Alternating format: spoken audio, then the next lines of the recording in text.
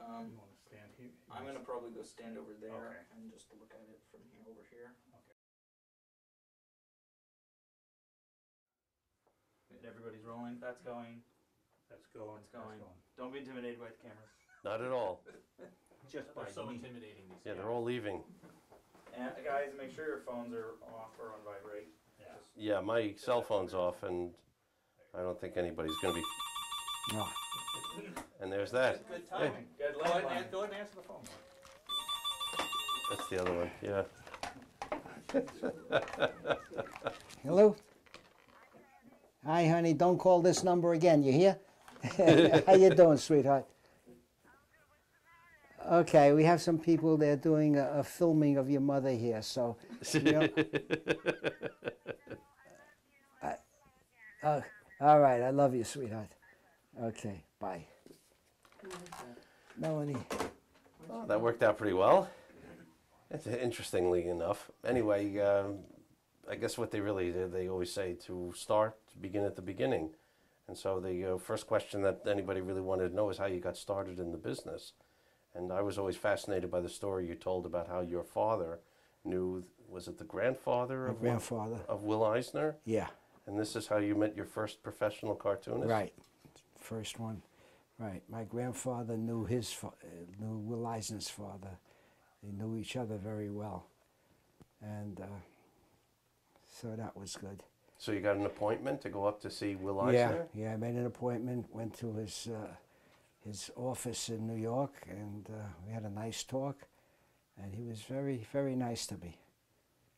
Wasn't there something that's very interesting? You walked in and you saw this beautiful artwork of Will Eisner's. How intimidating that must have been. Yeah, he had these high ceilings, and they were filled with his work. And I walked in, I looked around, and I thought to myself, what am I doing here?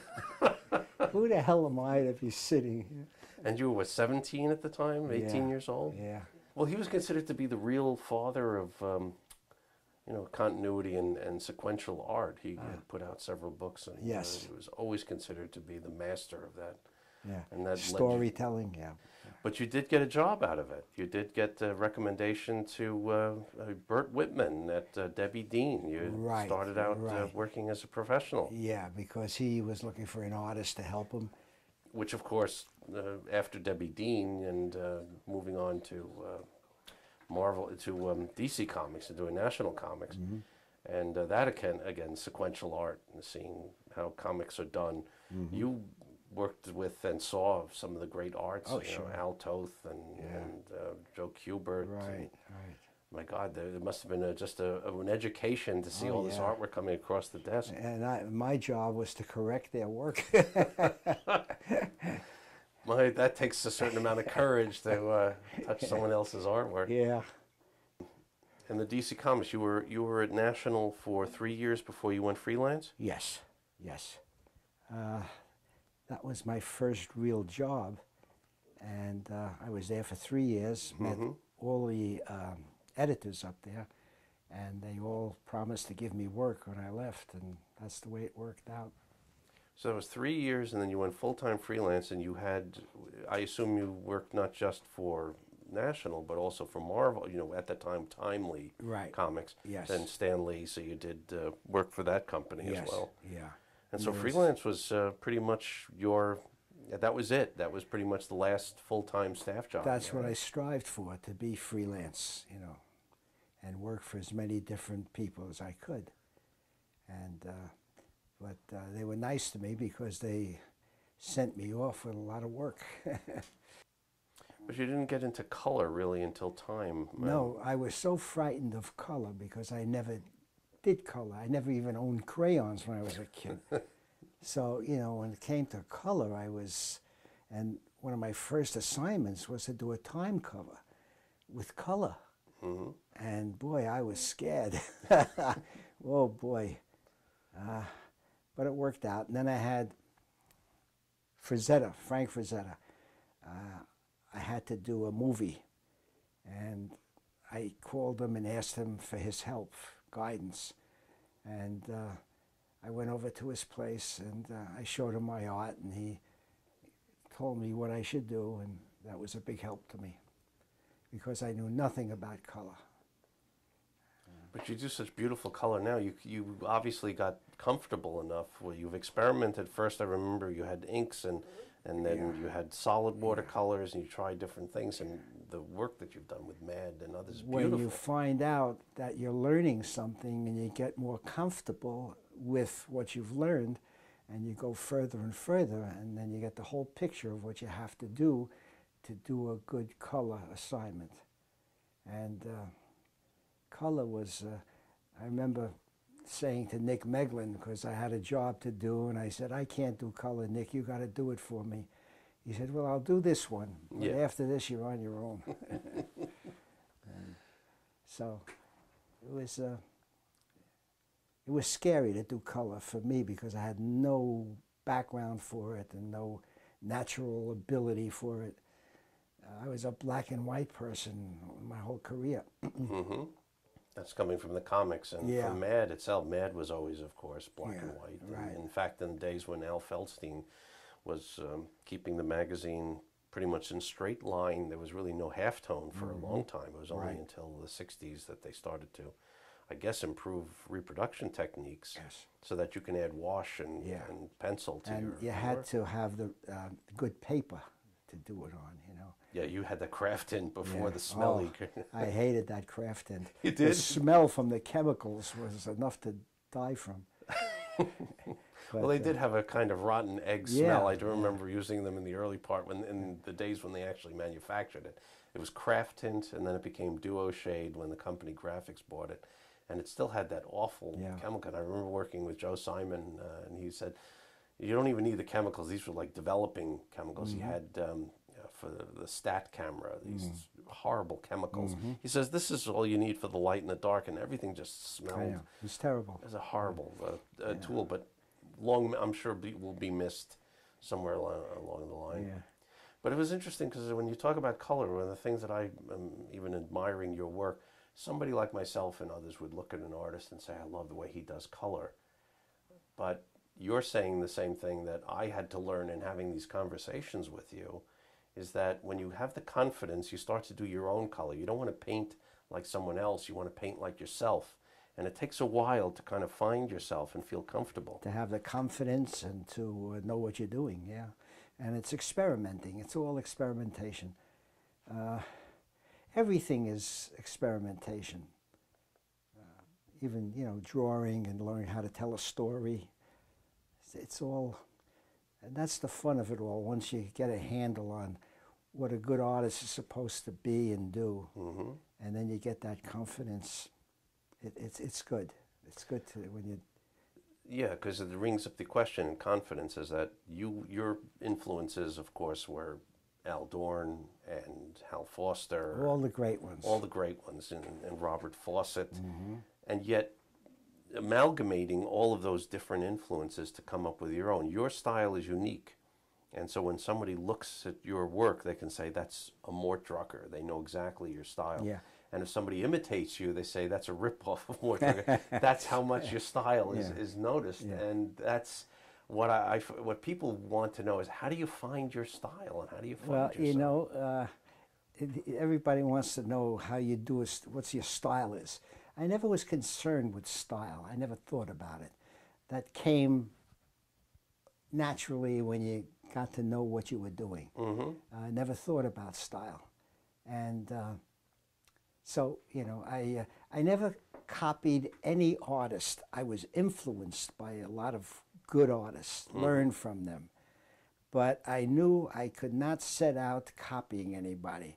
That's not the way to go. You learn from what you see what they do, and it clicks in your head that's perfect.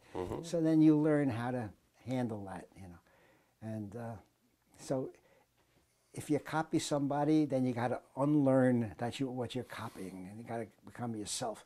So I decided I want to be myself. Good or bad, I'll do what I think is good for me. And that's the way it worked out. That seems to be the real essence of creativity, because as I was saying, Sam Viviano, wonderful artist, a great guy, and he and I were talking, and he said, Mort Drucker can do Steven Spielberg, I can do Steven Spielberg, Steve Brodner can do Steven Spielberg, and all the other artists, and everybody's looking at the same guy. The same detail, the same reference material, the same photograph, whatever it is, and it's always different. Right. And it's fascinating to think about it that like it's a Rorschach test. Everybody's looking at the same ink blot, and it's a totally different interpretation. I always said you can take several different caricatures and put them in different rooms to do the same person. They'll all come back. They'll do it differently, but it looks like that person. And that's why it's your style. That's why, you know, when they say this looks like a Mort Drucker, it's Mort Drucker. So I've always thought, as much as I would love and traced your work and copied it, it was to understand why you did what you did. And yet, it's yourself. You can't be the other person. No. And so when you do the caricature, it has to be one's own interpretation, no matter whether you like it or not. Yeah, because if you don't become yourself and you're doing other people, there's going to come a time when those people are not going to be around. You're not going to be able to learn from them anymore, and then you're left out in the cold. You got to know that you have to be yourself. And you don't copy, but you learn from what you see. And, you know, that's what it's all about. People ask me, how'd you get your style? I never thought about style, never gave it a thought. I did what I did, and the style develops. And I tell young people when they ask me the same question, they say, don't think about style. Don't worry about it. Just be yourself. That'll come later. And also, I was very interested in learning folds and learning hands, because those two things, I remember when I was young, were difficult for a lot of professional artists, because I knew a lot of professional artists, and they would hide hands in pockets and behind their back. They never really wanted to get involved with hands. And also with wrinkles. I would be in the subway and I'd watch people standing up and holding on to the thing, and it was wonderful to know where the pull is coming from, why the wrinkles are what they are. You just don't slap in wrinkles like a lot of people did, because they didn't want to understand the reason for it. And I felt that if you understand the reason for anything, it will be better. And I always thought that if anything was difficult, don't shy away from it. Attack it. Go after it and learn why it's difficult and learn how to do it, and then you're home free. You don't have to worry about the difficulties of hands or caricature faces and things like that.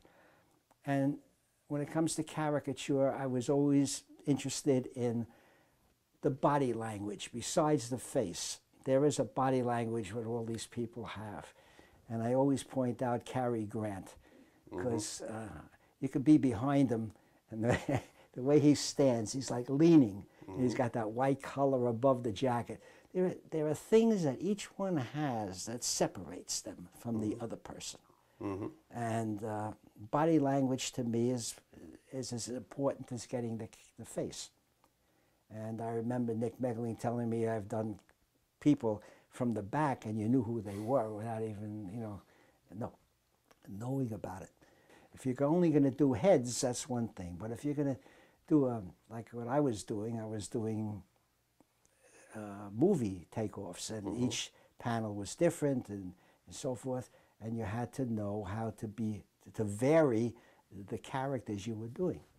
And so that's what you looked for, How can you do a Cary Grant or anybody else from the back, looking down, looking up, So, and when they smile or they laugh and things like that. So you try to learn what makes the face do what it does, the muscle structure and things like that.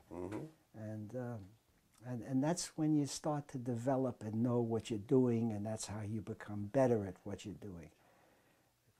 So those are things you look for to become a full-fledged artist.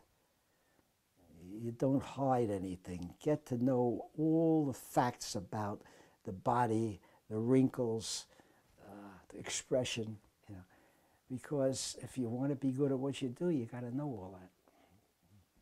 What's fascinating about that is when you talk about the different elements, it's bringing it together. You talked about folds, you talked about the body language, and you talked about the likeness in the face. And what people find fascinating about your work is that you master each of those areas to amalgamate that into a final product, because most people would say, well, I'm working on hands, now I have to work on body language, now I have to work on and continuity, instead I have to make that look like the same person page after page after page.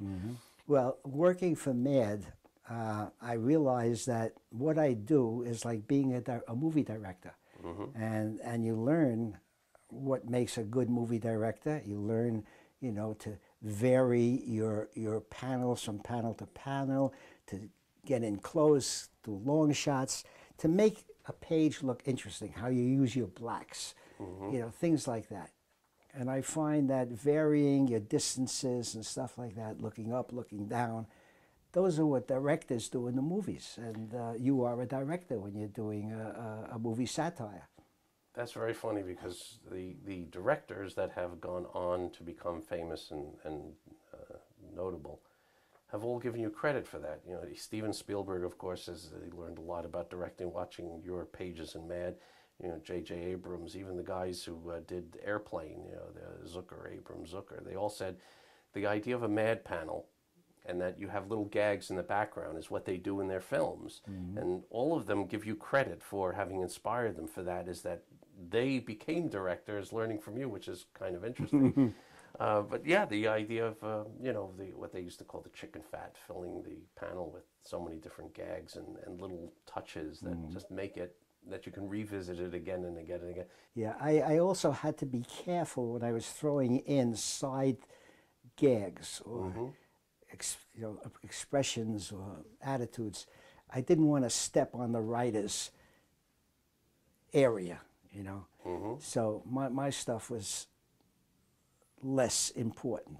But this is the thing about art that I found fascinating. And when I first came here and asked for advice, it's kind of daunting, is that you have all these unlimited choices, and you decide when you read a script from Mad how far to take it, how to enhance it. You're not there to compete against the writer. You're there to make it better. Exactly. What I learned from you in that is that you must ask your question, what's the goal? The goal was to make people laugh to the best of your ability with Mad. It wasn't to showcase your work.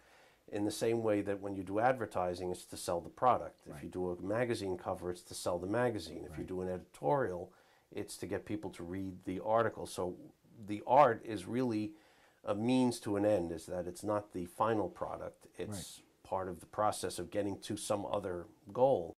And within all of that framework, the next problem has always been professionalism, meeting deadlines, understanding their concerns. I used to go into job interviews in my portfolio, and I was the only one wearing a suit.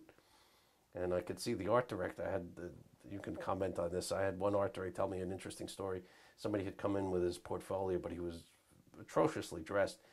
And he said, you know, guys, you think you could, you know, get more appropriately attired for this? And he says, well, my work speaks for itself.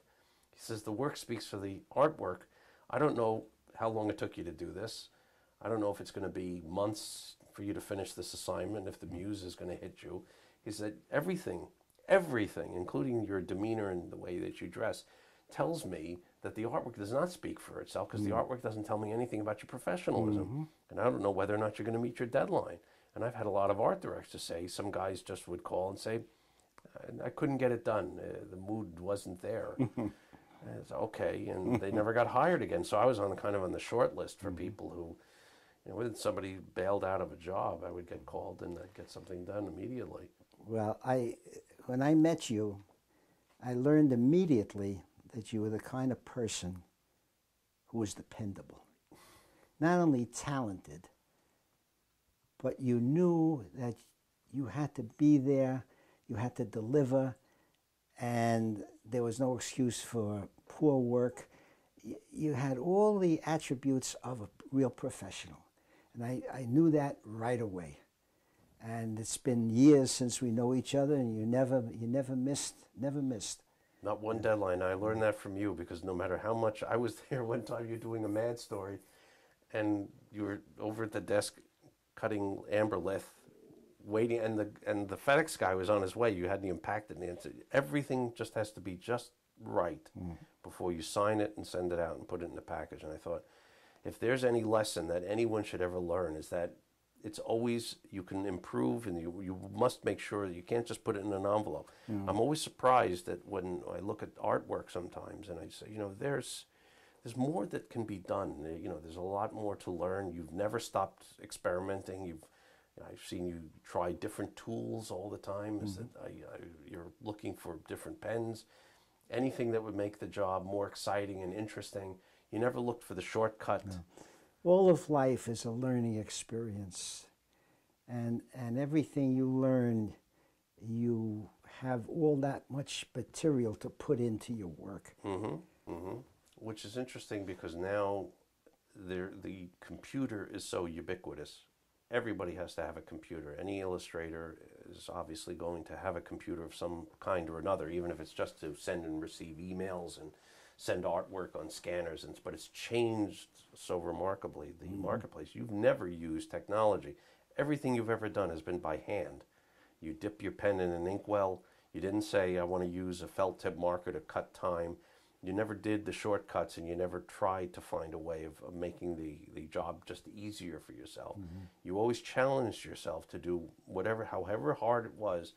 To think that a 9-page satire like The Godfather that you did for Mad, 9 pages of beautiful, intricate artwork, has to be almost backbreaking in time of computers when things can be done so quickly with all sorts of technology. Yeah, but when you like your work, you don't think that way.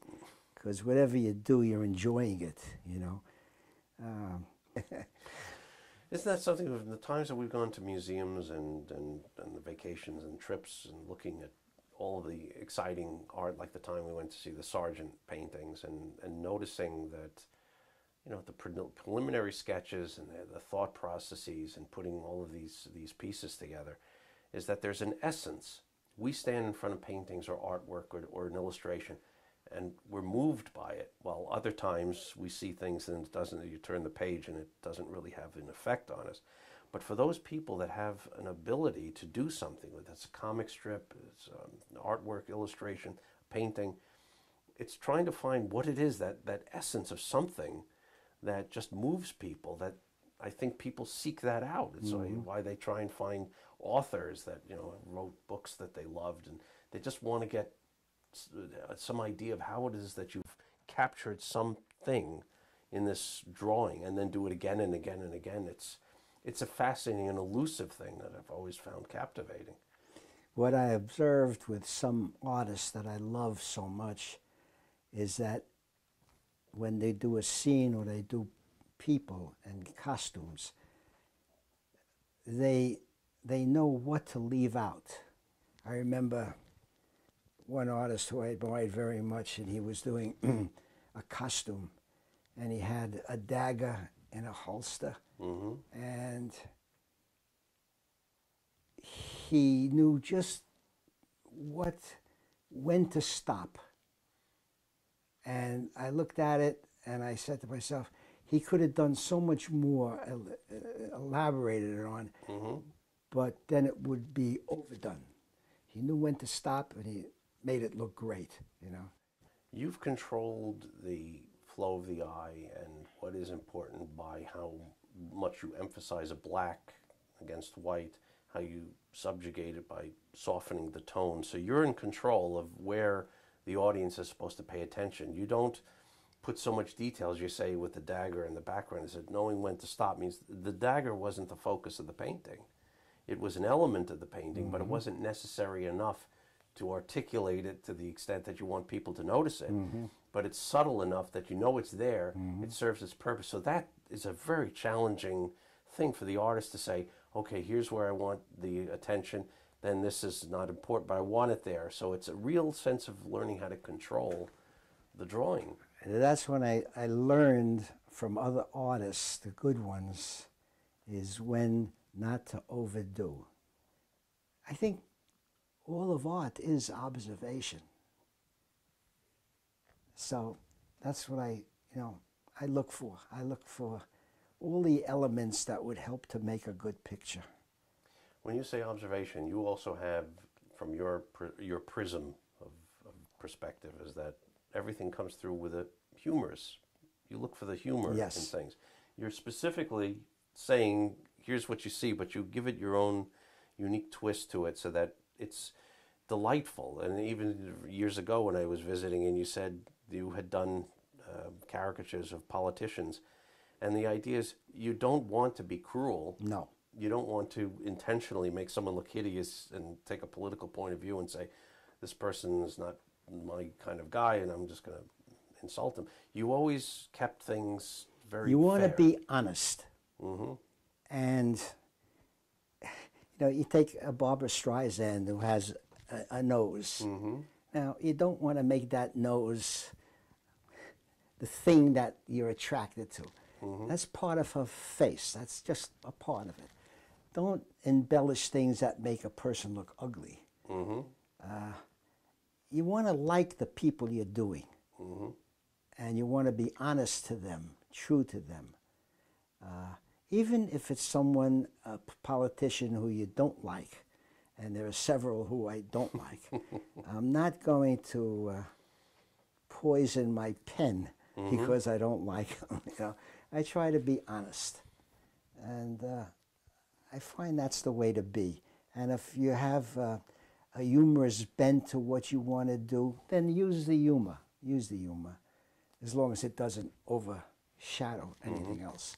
Some people, you know, humor is not important to them. They're artists, they're professionals, and they do their job. But wherever I can inject some humor in my drawing, I try to do it because it makes me feel good.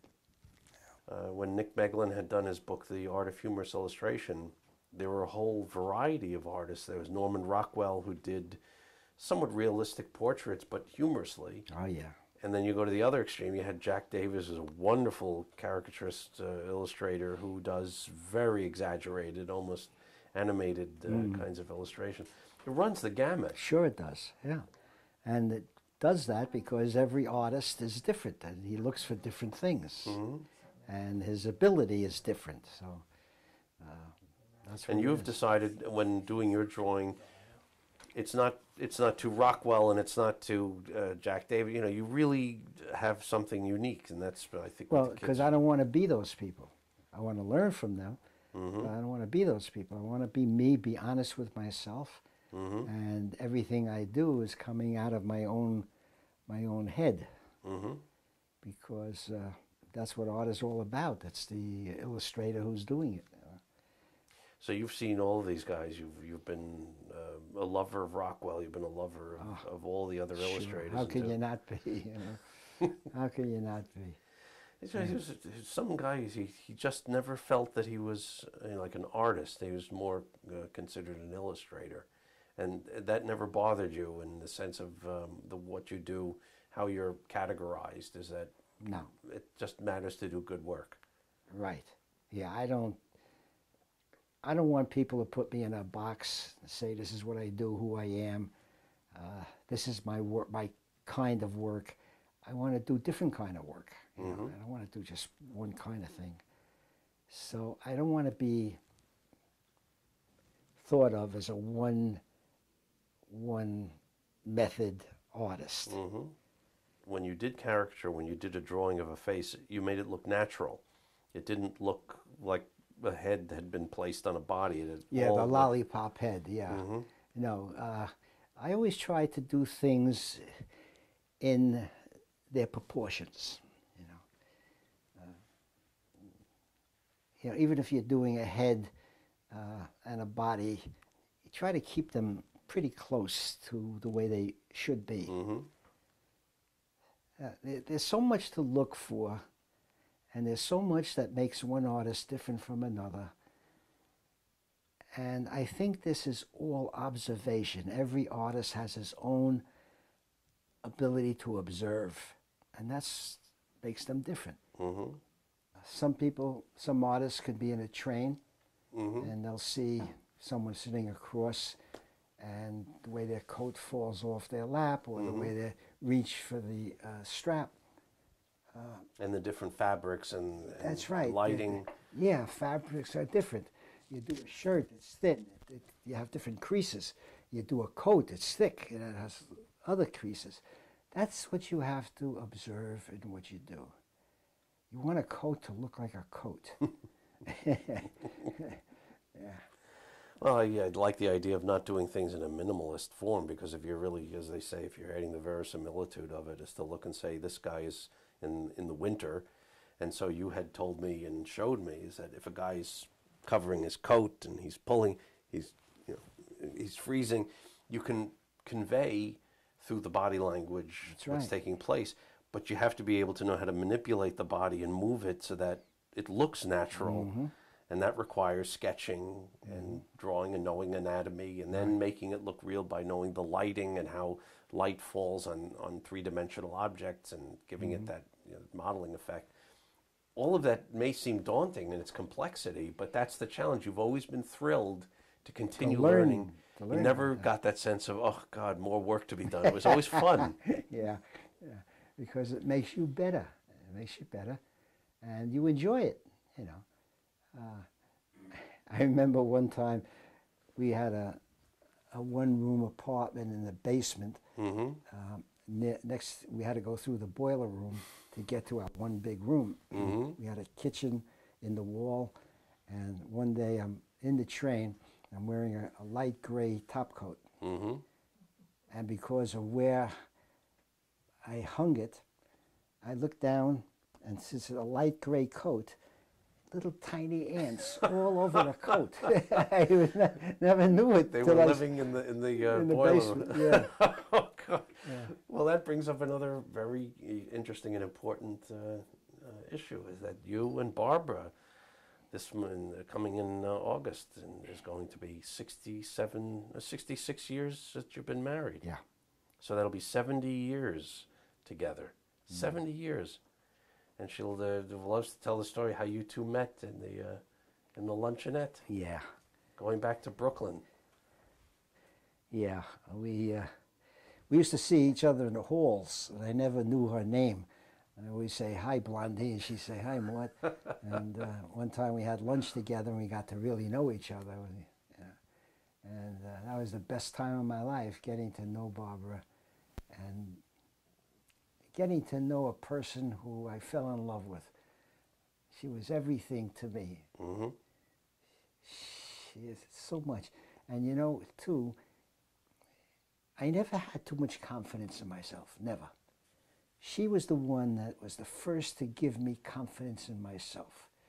Confidence in my work, confidence in what I talked about, because I didn't have, there was no me. I tried to be everybody who I admired. So I never had my own personality. But because of her, I learned to have my own personality. Because I learned that I can learn from other people, you know, a little bit this and that. She was very important in my life to become a person, the person I became. Mm-hmm. Without her, I don't know what I would have been. Extraordinary. And it's, and you have two wonderful daughters and wonderful grandchildren. Fantastic. It's been it's pretty amazing, pretty extraordinary. Yeah. Before my work is shown to anybody, she's my editor. Mm-hmm. And she will tell me when things don't gel. And she'll be honest. She'll be honest. Mm-hmm. She may know that she's hurting my feelings because I did it. That's why I did it. But she points out that it doesn't work. Mm-hmm. And then when I look at it, I agree. You know, it's good. The criticism is good. And she's never afraid to hurt my feelings. So it's good to have a good, strong sounding board. Oh, yeah. Somebody to give you an honest appraisal, to challenge you to do your best. Yeah. When she says it's good, Mm-hmm. I know it's good. I'll go with it. I must say that going back maybe more than 40 years, when I first visited you, you had a wonderful green stuffed chair in the corner here.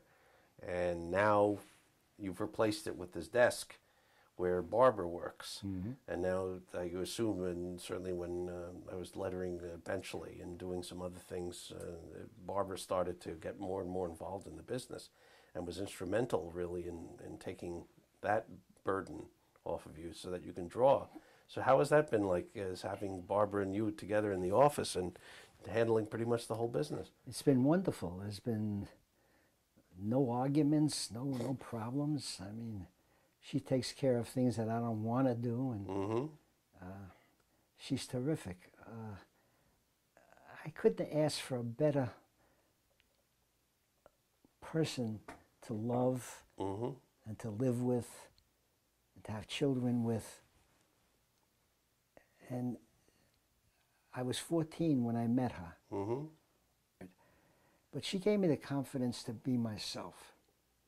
And that's very important. Mm-hmm.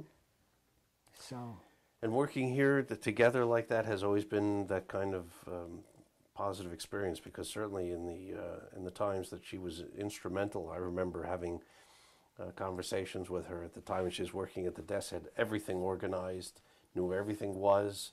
If there was ever a problem, a question, get into the record, had everything at her fingertips. She knew everything was handled, so that you didn't have to dealing with the clients and talking with the reps and all that, which is freeing to. she always used to buy me more time when I had, a due date.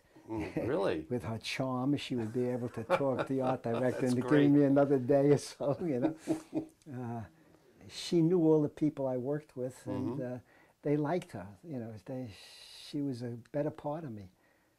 And if I'm talking to a person who is a young artist, a young person, I try to tell them what it is that you have to do. Mm-hmm. Don't be satisfied with the pictures. If your mother and father say, "Oh, that's beautiful," be honest with yourself. Mm-hmm. And because only when you're honest with yourself can you face the world, can you face the competition. And you do say that when Barbara was critical and when you show her a portfolio and it's not perceived, that this makes you a better person, a better artist, because you're being challenged. No question. So you don't necessarily say, well, this is what I've done and take it, and that's just too It's bad. good enough. Yeah. It's good enough, is that it's okay to be hurt a little bit from time to time. No question. Rejections. If you're not going to be hurt by someone who loves you, and you go off on the wrong track, you're going to be hurt by people who don't give a damn about you. You know what I'm saying? That's true. Well, it certainly shows everything has been extraordinary, influential, important, and it's just been a delight, really, to be able to talk to you and do this and leave this for people who ever wanted some very valuable advice.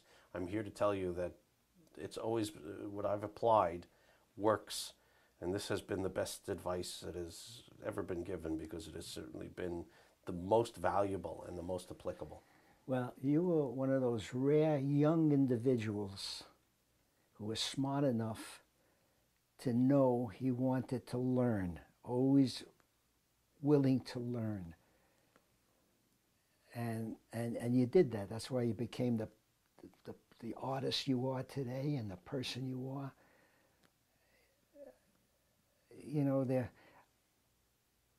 I knew artists who were looking for people to help them.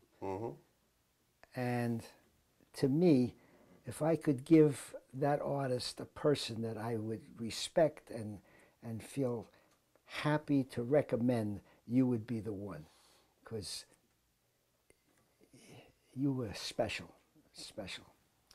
I appreciate that, and even more the fact that you used the word young. So, so I'm deeply appreciative and invests, and so here's the great opportunity to say, I love you, you're terrific, and this has been just the most extraordinary. Well, you know how much I wonderful love experience of you, my life. Barbara, and I love you very much. Well, I want this on permanent record forever. This is for all eternity. So, thank you very much. Thank you.